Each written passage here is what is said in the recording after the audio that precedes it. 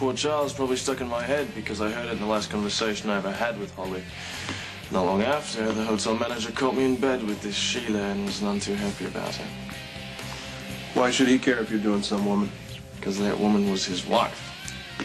Oh, well, that can be tricky. Yes, so I'd seen all Australia had to offer. Decided to try my hand here in America. So you headed for sleepy, bucolic, historic, scenic Port Chuckles? Of course not. I went straight to the Big Apple. But it's not an easy town to make your mark in. There's either Skid Row or get out of town. So I went to the bus station, thought someplace warm ought to do the trick. And there it was on the departure board.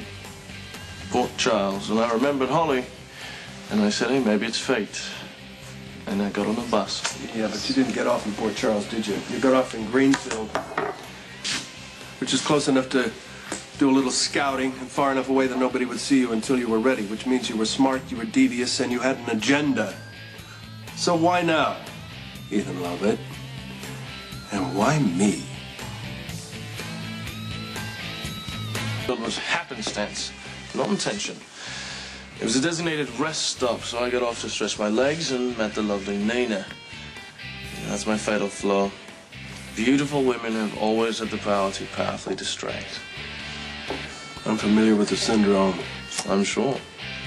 Anyway, Nina and I have been frolicking for a few days, but she had other plans tonight, so I decided to head over to Port Chuck and take a look around. And you just happened to come into the casino that was owned by the man that Holly Sutton just happened to mention in passing half a world away. Wait a minute. That was you? It's a small world, isn't it? Oh, man, give me my money. Well, you're still stuck on that, are you? You better dig deep and find that cash, pal, or you're going to have to play me for it. And I'm a very hard man to beat. Oh, scratch!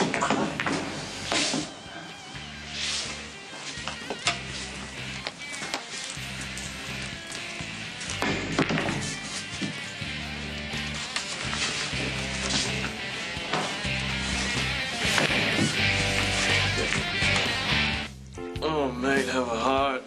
Oh, now, we agreed on the rules. You down your shot, then you run the table. For every perfect game that you play, we knock 20 bucks off the 500 you owe me.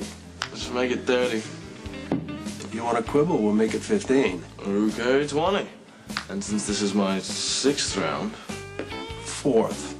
5th. That would make it 100 bucks. Once you down your shot and clear the table. Deal. Cheers. Cheers.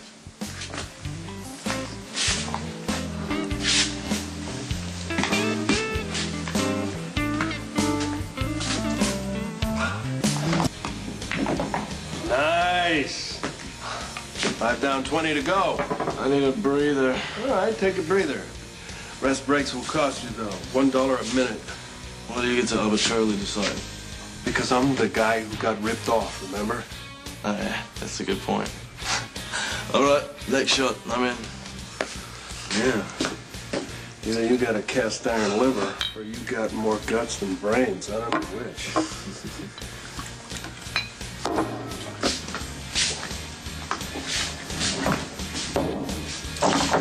Hey!